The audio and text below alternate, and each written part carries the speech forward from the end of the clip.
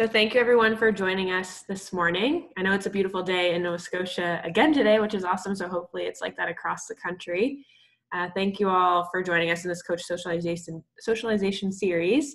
We've been doing this for the past couple months with the intent to provide a platform for coaches to connect and learn from each other and learn from a variety of professionals on a variety of topics. So we're really excited to have so many people from across the country joining us. And today we have Natasha with us, who is our coach and technical leadership consultant at Canadian Sports Centre Atlantic. And today she's going to be talking to us about leadership and how to inspire coaches and athletes.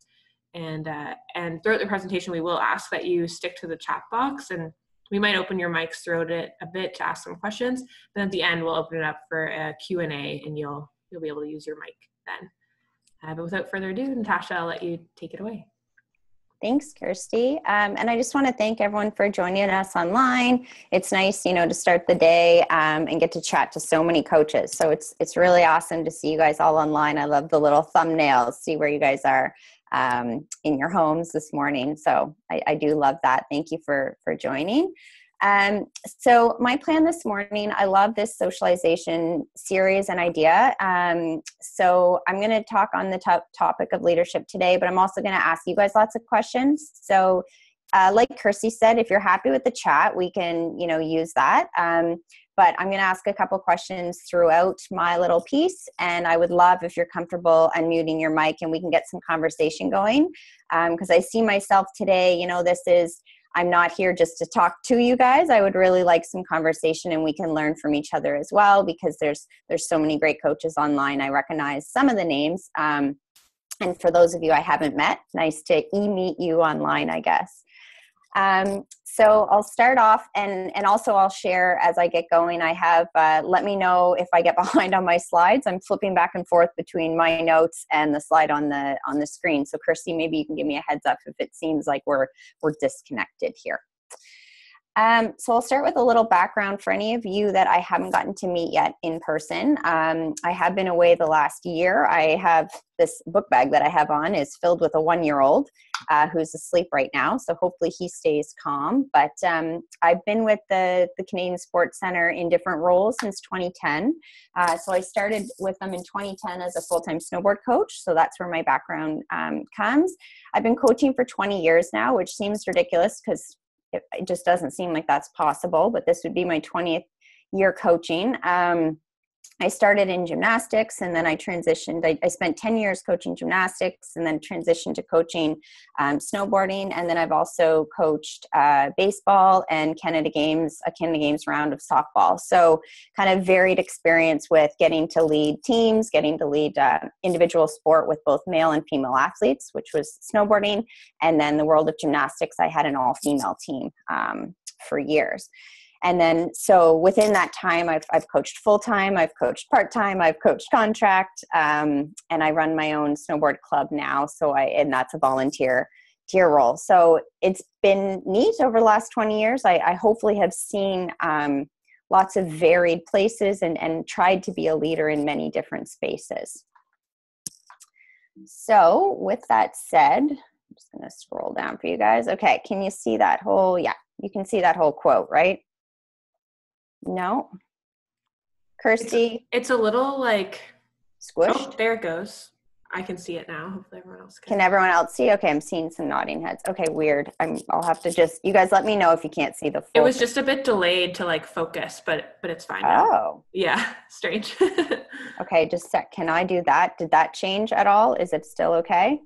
Yeah, it's good. Okay, phew.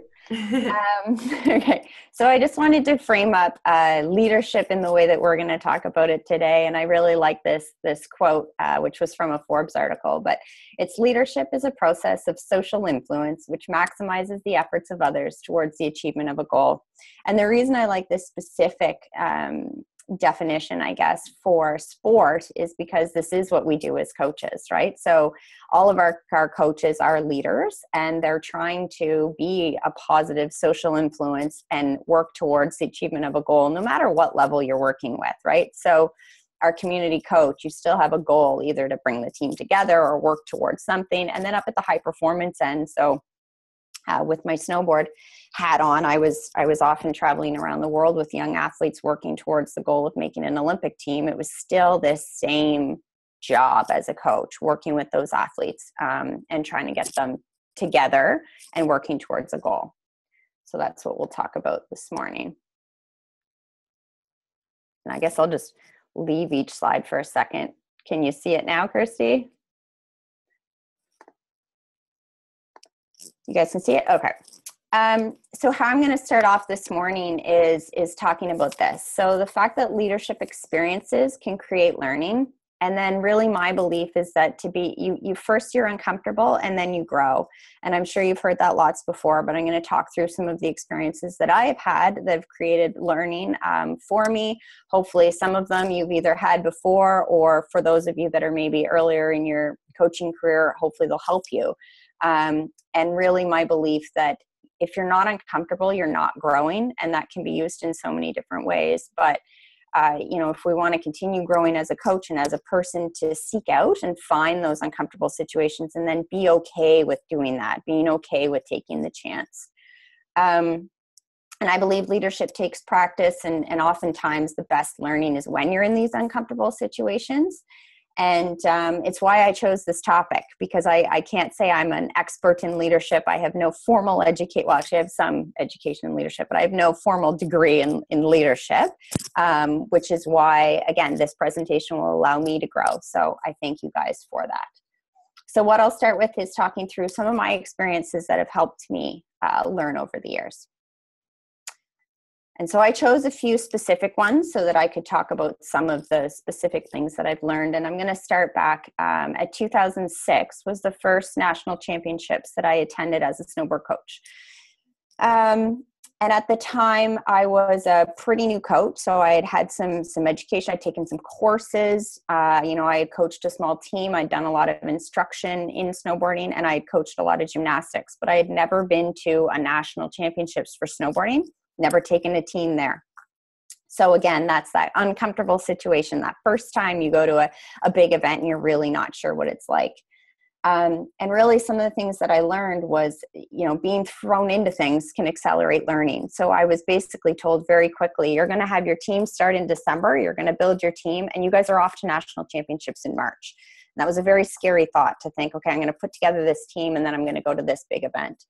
But it really did accelerate. I had to learn a lot in a very short period. I realized that I had very little time to figure things out. So some of the things that I did to accelerate that was talk to experts. So I called the former coach and said, listen, I can't show up at the event not knowing what this looks like. What does it look like? What has been your experience? I called some other coaches who had never spoken before, some other provincial coaches, and asked the same type of questions. So if I had tiptoed into that, I wouldn't have learned as much. It was that moment of panic that helped me learn so much and made me realize I need to ask people. I need to figure this out. And I had a huge team attending, which also added panic because I knew I was attending. I think that year we took 13 or 14 athletes, which for one individual coach, for any of you that coach individual sport, that was a large team. So typically it'd be like 4 to 8 athletes, if that many, with one coach. And this first year, again, we didn't know much. I was there with 13 or 14 athletes. It was pretty much chaos. So I did learn a lot because of that. Another thing that I really learned in that year was choosing your supports wisely. So at the time I didn't have an assistant coach, so it wasn't that, but it was the supports around you while coaching help you concentrate on leading. So who are those people in your bubble? Unfortunately, what I learned was that I had chosen distractions that year. So I had to learn that moving forward, I needed people around me when I'm coaching that are helping me focus. So an example from this year was I had chosen to allow all of the parents come with their athletes and stay with us. And I had also chosen some of my supports to be senior athletes who had been to nationals. So I knew they had been there and I thought they would be good supports. And really, that wasn't the best choice for me at that time. At that point, those parents I didn't know very well and I hadn't set it up very well. And so they were a major distraction at that championships. And the senior athletes were so focused on what they were trying to do that they weren't a good support either. They sort of disappeared once we were at the event. So I learned a lot from that time in that I needed to structure those around me and have boundaries and set ourselves up for success, so everyone could help. And then the being confident. So that's the other scary piece when you're driving into something new like this, that even though I was lost, speaking confidently and finding out what I needed to, so calling those coaches, getting all the information I could, it allowed my team to follow me and function. And I wouldn't say thrive at that point, but we were functioning. And I do know that if I had gone on and let out all the emotions that I did feel, that panic and what are we doing and I don't know where anything is, we wouldn't have functioned. And we were able to pull together. And those athletes had, speaking to them after, they had a good experience. They didn't realize how panicked I was, which is a good thing. It allowed us to get through it.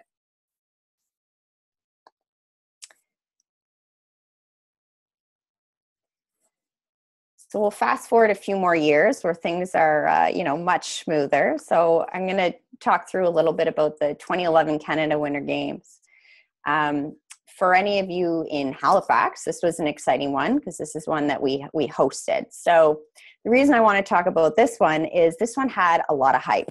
So for those of us that were in Nova Scotia, there was a lot behind these games. There was a lot of expectations as a coach. As a province, we had a lot of supports in place. We had a lot of people cheering us on. I've never seen crowds like this at some of our sporting events. So there was a lot going on at this time. For me as a coach, this would have been, luckily I'd been to Canada Games as an athlete and I'd had a Canada Games experience already as a coach. So this was my second Canada Games as a coach, and I had one medalist at the first. So that's great, except I also had a lot more expectation. So this was, okay, you've coached an athlete to a Canada Games medal. We're now hosting. How many medals are you going to bring home? So there was a lot going on in the background. So some of the things that I did to try to prepare and get through this time was planting that seed to dream. So what we did in the first game, so in 2007, we were able to get a medal because we had a phenomenal athlete who was really outside the box. It wasn't necessarily that we had a strong team that won medal. We had an athlete who ended up going to the Olympics. She was out on her own, a great athlete. So for this Canada Games, how were we going to get more medals? How were we going to build a big team that could have a chance? And that's why I say plant the seed to dream. Is what I had to do was say to the entire team that I had, and this would have been the core team about 2 years prior, is that we can do this at the 2011 games. We're going to host, and we can be on that podium at those games. And in the sport of snowboarding at that time, there really wasn't, we didn't do well at nationals. We weren't a strong team necessarily all the time. We didn't have consistent national champions. This wasn't an easy goal. So it was getting them to see that we could do it. And then getting the whole team to believe. Because it's one thing in an individual sport, and this would be the same in a team sport that I've seen while coaching, is that if you can get one athlete to dream, that's great. And maybe they'll have success. But if you can get the team to dream and believe in what you're moving towards, then you're going to get much more success because everyone's moving in that same direction. And you've got the athletes in the individual sport, it's golden, because then you get the athletes pushing each other and striving towards a higher state. And then what was really important at this time was that endless confidence in my athletes. So for us, what we did at this games was we planted the seed that you could be on the podium at the games. And initially the athletes literally did not believe me. They said, there's no way, we've never done this. We can't medal nationally. We're 25th at nationals. How will this happen? And what we did was make a shared plan.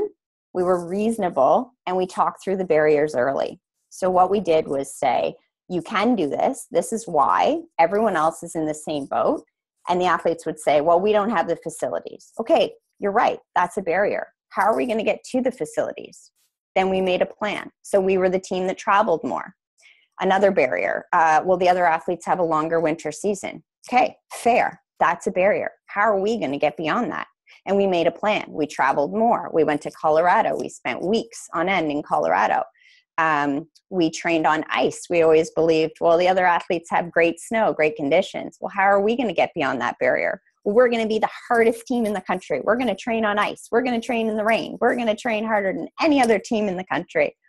And then we really started to feel like a team. And we started to see that, and the athletes started to see that, okay, we're working harder than the other athletes. We're doing things that they're not doing, and that, you know, that belief started to kind of to come around. And it was my constant confidence feeling like you are not a different teenager than any other teenager in the country, and you can do this. And luckily this really worked. And it's my belief that if the athlete trusts you and believes what you're saying, you're not just throwing it out there, that they will perform at their best, and your confidence gives them confidence. And I'm talking, so the athletes that I had in this time were about the age of 15 to 19. So that teenager where really that confidence is super important for them. And it certainly worked out for us. So at this games, we had 2 medalists. We had 2 silver medals, both a male and a female. Out of 4 athletes, 2 of them medaled. And those athletes had never medaled at a national level before. So they literally went from somewhere mid down in the pack, and they shocked everyone. And our other 2 athletes both came out with, one of the 2 athletes came with a top 8 finish. So it was by far the best finishes they've ever had. And they even said after, you know, it was that confidence and that belief that we could all do something that they'd never seen before that helped them get there. So that was a positive story. Then we'll fast forward again the following year, national championships, some of the things that I've learned from leading when things aren't going as well. So when we fast forward to the following year, so if any of you guys have coached a Canada Games cycle, it often is up for Canada Games, and then sometimes things crash again and you're rebuilding, which is an unfortunate part of that sports cycle in Canada Games, it seems like. So what had happened is 2011 was great. A lot of those athletes transitioned into senior. They continued, but in 2012, I had a whole new group of juniors that we were building back up. So this was younger athletes. We had a lot of like 13 to 15-year-olds off at their first national championships. I had finally gotten an assistant coach. So we were bringing a brand new assistant coach out to nationals, which can always be interesting. And I had this new group of very young athletes. So what I learned that was interesting was that we had brought on a highly technical, very well respected athlete who had just transitioned to being a coach, and they had all of the knowledge you would want, like all of the technical knowledge you could want. What was lacking was the personal connection and the empathy with the athletes, and the want to really connect with the athletes. So it was someone who was there to coach and give a very in the box, like, this is how you do it. And then at the end of the day, that coach wanted to check out and kind of put the athletes over here and do their own thing. And what it really showed me was that the empathy and understanding of the athletes is important above all else. So what we quickly learned was that the athletes value that personal connection with the coach and respect of the athlete more than technical knowledge. So things really blew up at this national championships, and that's what happened, is that the athletes were very upset. They didn't feel that there was a connection there. They didn't feel respected, and they didn't want to perform, and they didn't even want to train. They got to the point where, you know, really they weren't feeling the love, we'll say, and they really shut down. And what it showed me was that I really thought they were more interested in the great technical information and knowledge, and really what they wanted was connection and someone to work with them personally, to support them, to believe them. So that last line, it showed me in this experience that trust and connection will lead to performance before just having a great technical background and having that knowledge. So it's empathy and connection with their coach that's more important than anything else in a lot of the situations with these young athletes, especially. I don't know, again, like if this would translate the same to a senior level athlete who's had vast experience, but this was certainly what happened to me again and again after this with the younger age group. Whoops. So I'm going to talk through one more quick experience and then ask you guys some questions.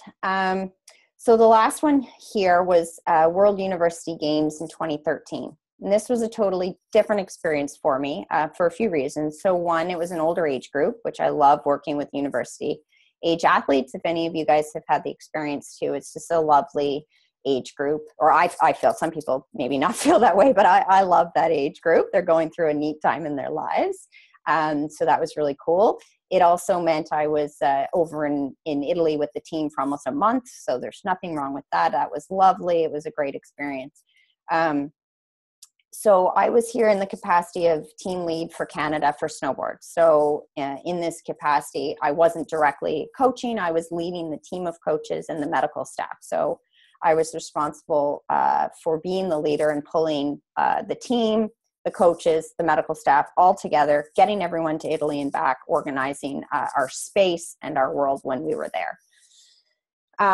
So what was interesting that I got to see was that the first comment there, age has nothing to do with leadership ability. I'm not saying it has nothing to do. I guess it can have little to do. So the reason I wanted to talk through that one is what this experience showed me is that there was certainly much older coaches that were there that were not seen as leaders and were not leading their team. And things were falling apart around us, where we were so lucky with Team Canada. I was there as one of the youngest team leads at the time. And I was younger than any of our medical staff or our coaches, but they came back to me afterwards and said they had such a great experience. And I had the chance to reflect and go, I was terrified. Like I was terrified the whole time I was there. Am I doing this right? Am I leading things right? I'd never been to World University Games. It's a massive event. I think it's the second largest event next to the Olympic Games. Constantly questioning myself. And the reflection afterwards, you did a great job. And I sort of had to reflect on that myself and say, why did that go so well? Like, why was it great? What can we do in the future? And what it came back to was clear, consistent communication. So it was me constantly, probably because I wasn't sure if I was doing it okay, but being very clear and consistent with communication running up to the event, during the time we were there. And then I had the unique opportunity of listening to the coaching staff and catering to what their needs were. So it was a really cool time for me to see if I'm able to step back and not coach, you as the coach, what do you need for support? What could help you in this time? And they really valued that and saw that as a great leadership trait, whereas I saw it as, I don't know what I should be doing right now. Hello, how can I support you? What would you like? And they said that was one of the best things that I could have done as a leader. So it's interesting reflecting and going, okay, that's great. If that helps and helps drive people to success, that is something you can do as a leader. Though at the time, that's not necessarily what my intent was. So that was a great thing to do.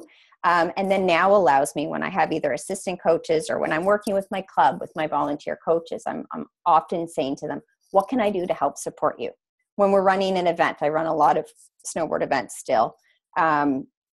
Before the event, that's the biggest question that they now wait for is, what can we do for you to help you during this event? What's going to help you coach and concentrate on what you're doing? What can I take to help you do that? So if any of you are especially head coaches and have the ability to do that, or assistant coaches, and you can help assist the coach that is working with your team, ask that question. What can you do to help them? And what can you take on and have a shared role in this? And that will help everyone. And then the other thing I learned is just that creating a team when short on time can be difficult, but can also be fun. So we had two languages. So we had one part of the team was mostly French speaking, and another part of the team was all English speaking. So how do you mend those? We had 2 weeks with the athletes really together. We had two different teams, but each team was together for 2 weeks. What can you do when you're short on time and you need to bring together and create a team? And some of it came back to just having fun, that over communication, and especially with the two languages, it was like we were just constantly communicating with both sides of the team, getting them to understand each other, and then having fun with getting them to understand each other with that language barrier. And then, seizing the opportunity given and making it fun and saying to them, like, listen, we have 2 weeks together. Let's have the most fun that we can have. Let's perform and be great athletes, but let's have dinner together. Let's make sure we hang out in our rooms together. Let's go for walks. Let's see things. Let's, create a bond. And it's cool to hear later that the athletes are still speaking to each other from that time. When you look back, that's like 7 years ago, and some of them are still friends. So that's pretty cool to see. So what I wanted to do is open it up to you guys and just ask. So again, either chat, or if you're comfortable unmuting, Kirsty, if you could help me with that. Yeah. What's a coaching experience that's taught you something as a leader?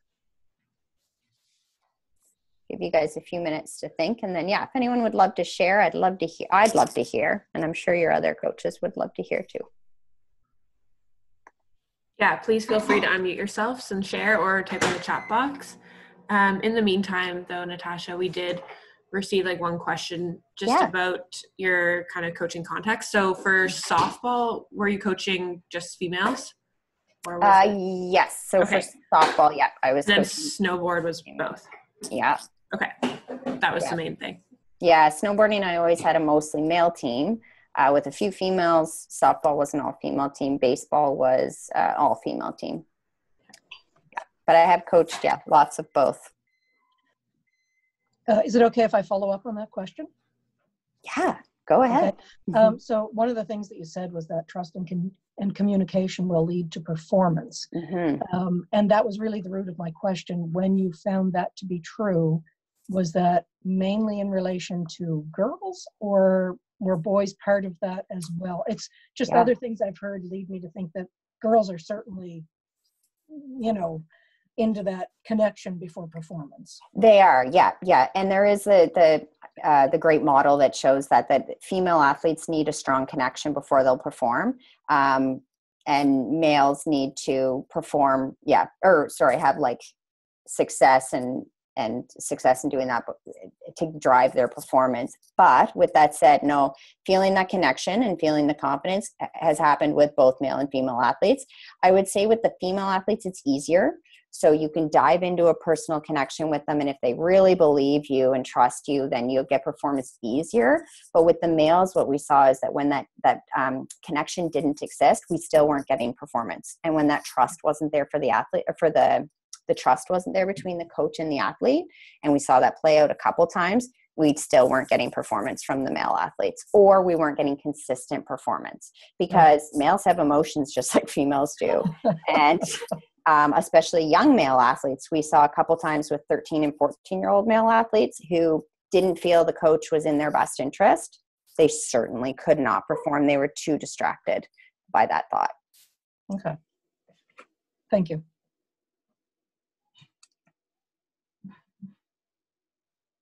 Did you have any differences in terms of how to make those connections with the boys compared to the girls? I've coached primarily boys competitively, but girls recreationally. I'm looking more for the boys in this question. Yeah, I mean, really, I tended to spend more time with the boys creating that connection. Like the girls, they like each other, right? There's that social aspect. So the girls, again, in some ways it was easier in that as long as they had the social connection to each other, and then I could chime in and be a support, they were okay. The male athletes, I'd spent more time on one-on-one. So they were fine hanging out with each other as well, of course, but I had to spend more time getting to know them a little deeper, like one-on-one. The girls, I could jump into the group and it was fine. But the males, if I sat down and I had a lot of one-on-one conversations about, what do you need? How are you feeling? What do you need in competition? And I really had to kind of help draw it out of them to help create those connections. And then over time, I did see that the best for me, I was always the head coach of the team, but having a male assistant coach really helped me, so that we always had both. And we were able to both support them. And sometimes our male and female athletes needed different people at different times. And we learned that that's totally fine. And it was the best scenario for us. Perfect. Thank you. Does anyone else have any more questions at this point, or is anyone going to share an experience? I know you've all had experience, like these coaching experiences help us learn. So is there anything that anyone has seen or done, or have you, jumped off the deep end and learned anything that you want to share? And I can't see the chat, so Kirsty, you'll have to help me. There is one question and one comment. So a question back to coaching different genders. So what suggestion do you have working with a team of both genders? My suggestion is just they are different, so treat them differently. So like I was saying with the female athletes, they need the social connection on the team. So the worst time that I ever had was when I had one female athlete. It did not work. It's very hard to retain one female athlete in a team of male athletes. They're missing that social connection side that is so valuable for them. So try to always have two or more, which isn't always possible, but that helped with success. Giving strategic time for the females to have their social time. And then also really for me, like at a practice, for example, I would work with them differently in that the females, I would bring them together over on a feature. So I was a freestyle coach. So we would work, if anyone knows what slopestyle is, we'd be in a park and there's multiple things that we're working on skills on. So with the female athletes, I would keep them together, and it was very non-competitive in training. So I would say to them, let's all work on plank skill. And then they would all work together and support each other. And it was very like happy, high five, yay, we're all doing this. With the male athletes, we would move over on a different feature at most times. And it would be, okay, guys, let's play a game of skate, which is a competitive game where they get to kind of one up each other. And we would do it that way. And that seemed to be where I was getting the best experience, was allowing the boys to compete more often and push each other. And they didn't need the social time at the start. So I could also get them moving a lot faster, which was great. Like we would get to practice and it would be, okay, let's warm up. Guys, let's go up here. We're going to be doing this. Let's get going. And they were happy. The girls, it was have your chat. Let's get comfortable. How are you guys all doing today? Let's get up. And then we could move forward. Yeah. So there definitely were differences, but we were able to always work on both in the same place at the same time. Does that answer whoever asked that question? I can't see. They haven't said anything yet, but I'll let you know. And then the comment was just that athletes, and for that matter, coaches, don't care how much you know until they know how much you care. So yeah, totally. It's amazing though. Like, yeah, you hear that and it just continues to play out in so many different contexts. So. Mm-hmm. Okay, well, I'm going to keep going, but if anyone has anything they want to share, please do. Okay. So what I wanted to share with you guys, let me know if anyone listened to this podcast. So webinar. No, I think I said webinar, but I believe this was actually a podcast. So a great podcast I recently attended with Pat Lenosoni. I don't really know how, but he's written some great books that a lot of coaches really love. And he came on to the Learning Show with Ryan Hawk and did a great podcast. And what he was speaking about was 3 actions for leaders in a perilous time. So I want to go through that. It's really cool if you guys haven't listened to it, because it's COVID specific. And he's talking through general leadership. So a lot of his background is as a business leader. But the things that he speaks about work so well in sport. And at the end of the podcast, so I think it's a little over an hour. It was a long listen, but it was really good. I've listened to a lot of podcasts so far in the last 2 months during this time, and this was my favorite. At the end of it, he has some questions posed to him from some coaches. So he has a couple pretty high profile basketball coaches from the US, and some other coaches ask him some questions, and he talks about how these things tie into sport. So highly recommend. But then I'll also share with you guys some of the key points that he talks about through this, because it was so great. So the number one thing to help you guys, so he talks about these 3 things that we can be doing as leaders, as coaches during this sort of COVID period or any tough time that you're going through. And the number one thing he spoke about was being exceedingly human. And this again ties back to that trust and that connection that you're feeling. So what he said, and it really spoke to me, was that in this time, we need to demonstrate your concern for the very real fears and anxieties that your people are experiencing, not only professionally and economically, but socially and personally. And I believe that this is so important with our athletes and with other coaches. So those of you that are working with a coaching team, how are you showing up to that team? And how are you showing up as a leader, as a coach with your athletes? Are you showing your fears and talking through them? And that is so important in this time. And he really spoke about how that can be a difference maker during this time. So further to that, he said, you should not be hesitant to share your own concerns with your people. They want to know that they can relate to you and that they're not alone in their concerns. So again, as coaches, and I spoke about this earlier, we want to be confident, but we don't want to be blindly confident. Like, we don't want to come on with our athletes and say, it's all going to be okay and we'll be together tomorrow. We want to be truthful and human and show that, we have concerns too, but we're going to be there for them and the team. So I thought that was really important. And I keep reminding myself during this time, to be human, and to try and create that connection with people. And this is a really neat time that you get to do that because, you're all in your house right now. You can see things behind people. That's kind of cool. And there's kids running into rooms and animals. It's a neat time to take advantage of that and create that human connection with both your athletes and especially your fellow coaches. Be persistent. So I found this one interesting as well, but he said during this time, and it makes a lot of sense, is it's not a time to hold back. So send people updates, reach out to people, regular communication. And even if there's not a lot of new information and the message is largely personal, and he said this quote that was great, no one will look back at this time and say, my manager was so annoying with all of the encouraging emails checking in on me. And that's so true that, maybe some of our teenage athletes may not want you constantly checking in with them, but they will feel supported.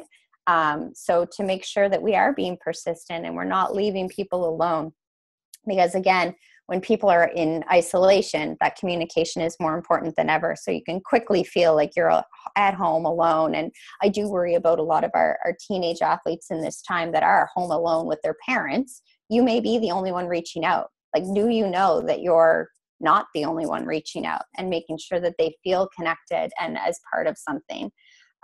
Because it is something I'm worried about in this time, and I'm sure some of you feel the same way. And the third thing he said, which I've seen some really cool things so far from our coaches, so I love this one, is that be creative. So try new things. Try things that can connect people. So have you tried any games or other tools with your athletes?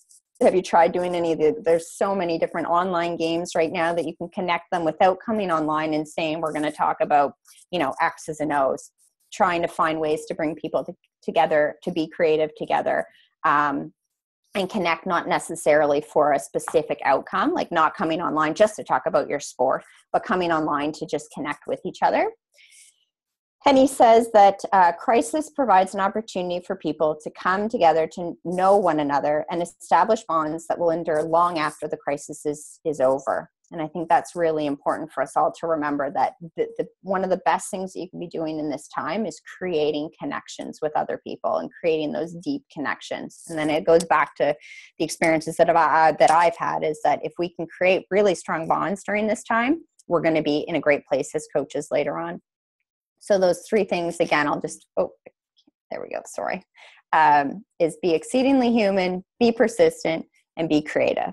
I think if we can remember those things, we're in a great place.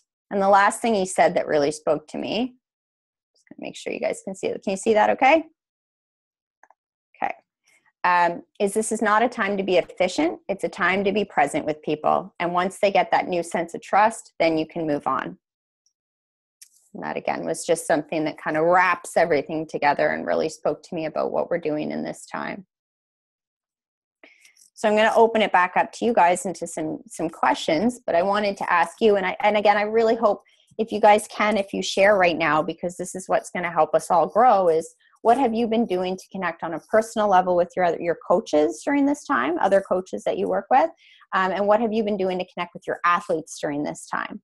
So let's just have a very short sharing session. If you could even type what you've been doing with your athletes. So some of the things I've been hearing, I get to talk to a lot of coaches one-on-one. There has been some neat group calls. So some teams have been doing some Zoom calls with all their coaches or with all their athletes. I know one sport did one with almost 60 athletes at a time. So that's kind of neat. But what are the other things that you're doing to connect? Sorry, I was. Does anyone want to unmute Hi, just Natasha. type away? Hi. It's Hey, Jared. Hi, everybody. My name's Jared. I coach artistic gymnastics in Halifax. Something neat that we did, originally I've been doing a lot of Zoom calls with the personal group of athletes that I coach with, but I contacted a few other coaches from another club across the Halifax area, and we actually got a group of our athletes all together in a Zoom call, and we did a gymnastics-based trivia. Oh, that's awesome. We did it on the weekend that we were supposed to have Eastern Canadian Championships. So the majority of these athletes would have been seeing each other that weekend anyway. So we thought it was a good opportunity for them to catch up. have a little fun, and, just kind of express how they're feeling, especially that weekend with that opportunity not being available anymore. So that's something that we've done. That's fantastic. And again, Jared, like your athletes will see you in the future when they're older as a leader for doing that, because, they'll reflect on this time and it'll be a positive time. They got to connect with their friends. The trivia is a really cool idea, talking about that. What can you do outside the box? Not just bring them on and talk about their sport, but at least they were talking about their sport in an interesting way as well. That's really cool.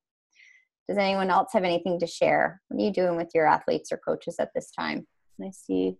There are a few comments in the chat box. So the first one was reminding coaches of this great opportunity to gain knowledge. Mm-hmm. Another one was, I've tried Zoom gatherings with my athletes to keep them connected, but it appears that I need to lead the conversation. I can't get the older athletes to participate. Sadly, I'm the one feeling unconnected. Oh, that's a tough one. And I would say we've been hearing from a couple of the coaches that they find with the group Zoom, so if you have like a team, that it tends to be about 60% participation from the team. And that's hard. And I think, everyone's different. So within a team, for example, I'm sure you may end up with a mix of introverts and extroverts. And some people are looking for that social connection and are okay with it being online. What I've told a few coaches too is, unfortunately, there's the athletes who, they didn't sign up to sport to connect online, right? Like sport happens off the computer, which I think is what's so great about it. There are some athletes struggling with creating a connection in their sport world through online. It's just not for them. It's not the fit for them. And that is going to be a group. So if it's that 40%, or I'm hoping it's a little less than that, that group, I don't know the answer yet, but I think we have to be really creative on how to engage them, because this is not the world for them. And a coach asked me, like, how do I get 100% online and participating in Zoom calls? I don't think it's realistic. It's not the space. We didn't sign up for sport to play on the computer, right? So I'll have to figure something out for those athletes. Yeah, good point. And there's quite a few messages coming in, so I'll try and keep up. Yeah, go. We created a juggling video where players pass soccer ball to one another in and out of the screen. We asked parents and siblings to join in if they wanted. That's awesome. Whoever did that, that's so great. Another one, Zoom calls, challenge them to keep track of their active minutes for the week. We found minutes worked better than hours. Yep, that's a great one too. Very good. And little things like the minutes. Yeah, it's definitely more positive to track than hours. And then I'm sad to say that it has been very little. Our sport ended quickly and does not normally meet in the summer. I've kept up with social media posts to try and stay current, but I think I need to do more based on the info today. And again, for you guys, like, especially if it's an individual sport or you're not active in this time, one-on-one, try some one-on-one Zoom calls. The athletes and coaches, especially coaches, of course, that I've been talking to one-on-one, they're really appreciating just that one-on-one conversation. Hey, how are you doing? What have you been doing? And just keeping that connection up. And then adding on to the juggling video, this person says, I can explain that. Sorry. Okay, great. I didn't know if you're going to get to it, but yeah. I'm not the coach for this particular soccer team. I'm the assistant coach. And unfortunately, the coach has not created that time, I guess, to get into this. He's a teacher, and this COVID thing is getting them going online, and they don't have a lot of extra time learning new platforms. So anyways, the next thing, I asked if they would be able to get to a place where there is a basketball net. And I said, be creative, even if you're just using a Nerf net or whatever. So they're in they're in a safe place, and there's not people around them other than their family, and try and score goals. That is so cool. So progressively, they started just juggling regularly, and then adding their knees, and then the headers seemed to be the easiest one to score on a basketball hoop. That is awesome. And we have heard from a couple other coaches that those challenges are helping create engagement. So some of the athletes weren't jumping in, say, to a Zoom call, but when the coach threw out like a video challenge like that or some sort of challenge, the engagement did seem to spike up a little bit. So that's really, really cool. Can I add something too? Yeah, go Zoe. Okay. For people who are struggling with Zoom calls, what I've found is every Monday at 12, I'm just calling it talk time, and the kids sign on if they're able to. And at first I did a lot of talking and realized that they weren't responding well. So I've started doing activities and like guided conversations with them where they have to work together, and it pulls them out, and it's a lot better. The most recent one I did, I was reading a few articles about how laughter is what connects people the most right now, especially if it's like shared personal stuff a little bit. So we watched a quick little scientific, it was like 2 minutes video about that. And then we watched a monologue that Ellen did talking about the same thing, how laughter brings us together. And then I created like 15 or 20 who's most likely to like ... and it was like some were sport, but most of them weren't. It was like who's most likely to go to outer space, or who's most likely to be a spy when they grow up, or like just totally funny things. And then I would go, okay, 3, 2, 1, and then all the kids would write one of their teammates' names down and flip it over and then read them off. And by the end, everyone was laughing so hard, and like, just doing things like that, I think, gets them more comfortable on the platform. So then you can have then you can have like a brief, meaningful conversation after once they're loosened up. I would try stuff like that. Zoe, I love that. I think, thank you for sharing, because I can see that helping lots on the call. It would certainly help me with a team right now. That's a really, really cool one. And I love the laughter, and it's cool because you're being creative and you're also showing them, the human side of each other on the team, which again is so important. So thank you for sharing that. That sounds really fun. Yeah, that's awesome. And for anyone who didn't have a chance to watch Zoe's session, she actually came on last week to share the creative things that she's doing with her team. So definitely go back on our YouTube and check that out. I think she goes over perfect. 6 different creative activities that she's doing for athletes right now. That's awesome. Yeah. Okay, there's quite a few more comments, so I'll try to get through them all. I send out workouts on a private Instagram account and also ball handling workouts. I have the players send me their favorite combos to use as our daily challenge. At the end of the day, I send out a highlight video of all the players who are performing the combo challenge. Wow. That's a lot awesome. of work. Yeah. And every awesome. day, that's a lot too in this time. But if they're engaging, that's fantastic. You're giving them something to do, which is great. I look forward to. Yeah. Okay, I haven't tried it yet, but I got an idea from the podcast Learner Lab to hold an anti-talent show where everyone picks a skill they don't know how to do, and we give them a week or 2, and then everyone showcases their new skill. Could be sport related or just for fun. That's love awesome. That. That's a really fun one. Thank you for sharing that one. It would also motivate the athletes to work on a skill they might not know how to do yet, especially if you're an outdoor sport. I do weekly challenges with my athletes, and 1 week is sport guided and the next week is something different like scavenger hunts. I invite family to join into all the activities, and then they report back in on our weekly Zoom call. That's awesome. And I'll share with you guys too, like even Kirsty and I's boss, Ken, he's been inviting in our families to do some social things on some Fridays, and that's really appreciated. And again, that's seen as something great as a leader, to be able to speak humanly to those that you're working with and include their families, because family is such a big part of, our lives. So it's great to see that recognized. Okay. I think that was you got through them all? Yeah. All right. I'm not going to keep you guys on forever, so I'm just going to flip to the last thing I want to ask everyone. Just to reflect, you don't have to share, but this is one to reflect upon, and Pat talked about it in the podcast, and then I've heard of it a few other times during this time with all the things I've been listening to, and it's so important, is how do you want to be remembered during this time?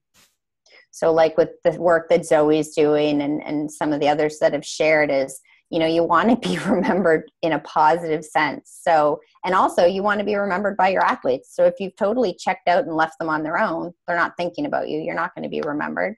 But if you're having fun and you're making them laugh and you're connecting with them, those are the great opportunities. And, I got into coaching because I had a fantastic gymnastics coach from a very young age who really connected with me and always wanted to know what I was doing. And she made me laugh, and she taught me a lot about herself. And then I wanted to be just like her. And that pulled me into coaching and showed me that she was a great leader. So think of those things during this time is how do you want to be remembered, and what do you want your athletes thinking about you? And it's a cool time to do this, because a lot of the time when we're coaching, we're too busy to think about this, and we're thinking about what's coming up next and what do we do and how do we get our athlete moving forward. And we can have this time to just stop and say, how do we want to be remembered, and what do we want our athletes to say when we get back about you as a coach?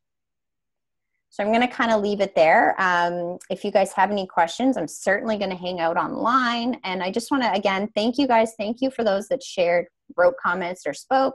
Thank you guys for joining us online. And I do hope you got something out of today. Go back and listen to that podcast. If you have an hour to spare, put it on while you do your dishes, do whatever. But it was a really good one.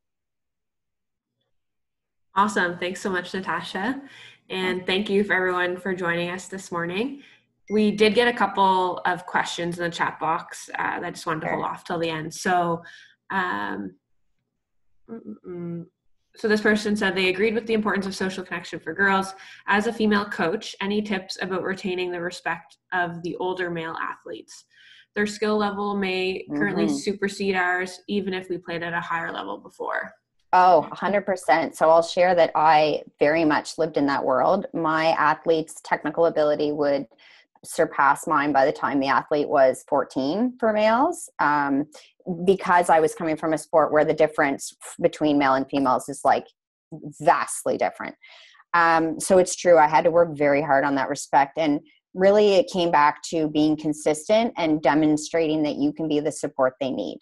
So not pretending that you knew more than them, maybe technically, or that you could do, like I always said, there's no way I can do that. I'm not going to be your demo person. I am not flying off a 50-foot jump and performing a 900 when the girls at the Olympics are not, right? That I will die. So I would find ways to use other athletes to do demos. For example, I used a lot of video, and then I would be very honest with them in that I understand the biomechanics, the physiology that goes behind this, and what needs to happen. I can be your eyes. The athlete can't see what they're doing necessarily. So I can be your eyes. I can point things out in video, and really gaining their confidence in that I had a lot to bring to the table. There's also things, even the top athletes in the world, they're better than their coaches technically. There's no, the coaches would still be playing otherwise, right? In most cases. So would often point that out too and say, a coach is here at that level. A coach is here as your support system. And we would talk about one-on-one, how can I be the best support for them?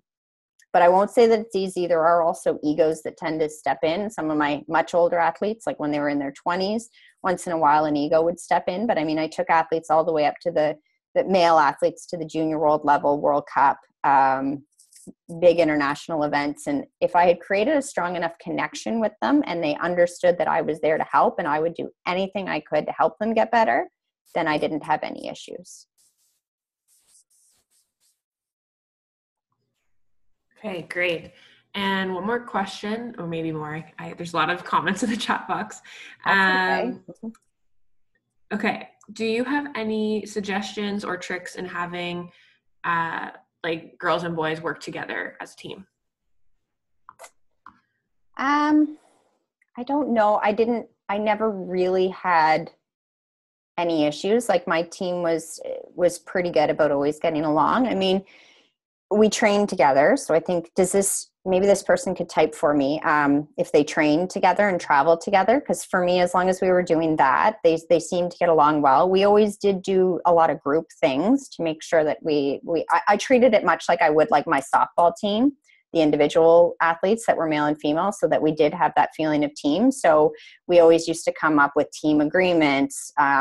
We always had like each of my groups as they aged out, we had a team name, like we had slogans, and that brought them together. So one year, for example, they named themselves, Mohana, like family. And so we would always come back to that, like we are a family. And that really, that years, I think it was 3 years with that group, that helped them because even when they weren't getting along, they would laugh and bicker and say, oh, we're brothers and sisters. We're just like family. And that really helped them together as a group. But I think with every group, it's different. You're going to have to kind of find a way to bring them together and find their thing.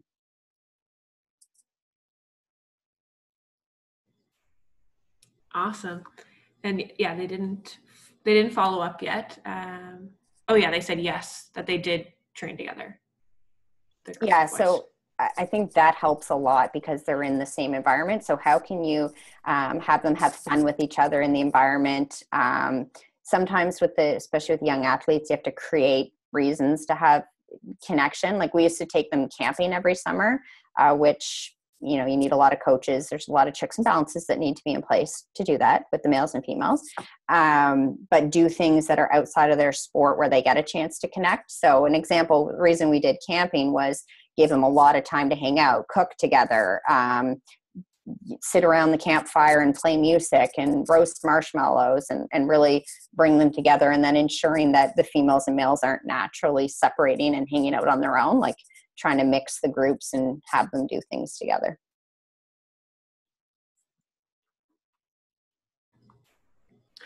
Great. And another question, where does having perspective fit in with leadership?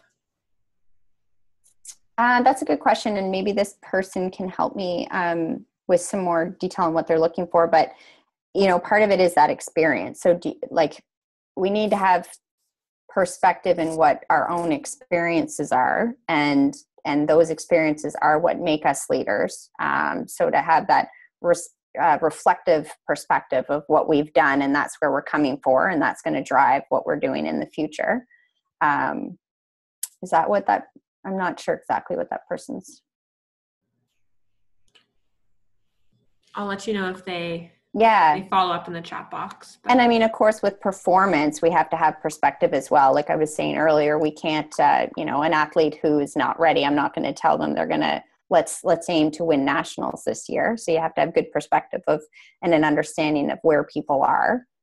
So that also is a piece of leadership, in that you have to understand and be honest with people.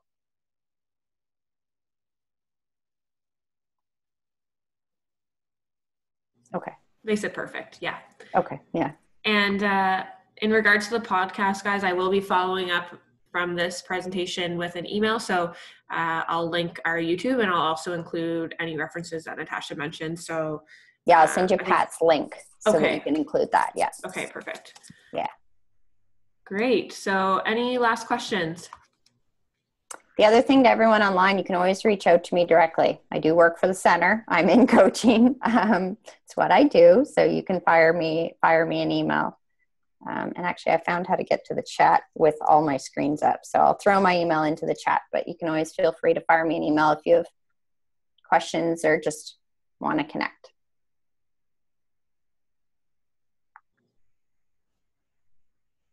All right. Well, thank you everyone for joining us this morning, and thank you to Natasha for a great presentation. I saw someone made a comment about lots of notes, me too, which is great. Yeah. So thank you again, everyone, for joining us this morning, and especially to those in BC. That's really early. Good for you guys. And tomorrow afternoon, though, it will be a bit later for you, so hopefully we'll see you there as well. At 3 p.m. tomorrow, we're going to have Jack on here, who is a provincial coach, but also a national rugby coach. So he's going to be providing a bit of insight of what he's been doing to keep his athletes engaged during this time. So definitely check that out at 3 p.m. tomorrow. And if you aren't available, all of these presentations are recorded and posted on our YouTube page. So definitely check that out as well. And Jack is fantastic. Yeah. So hopefully you guys can pop on. He's very engaging. And yes, 3 p.m. Atlantic time. So in Nova Scotia. Right. All right. Thank you, everyone, and hope to see you tomorrow. Have a good day. Thank you, guys. See ya. Bye.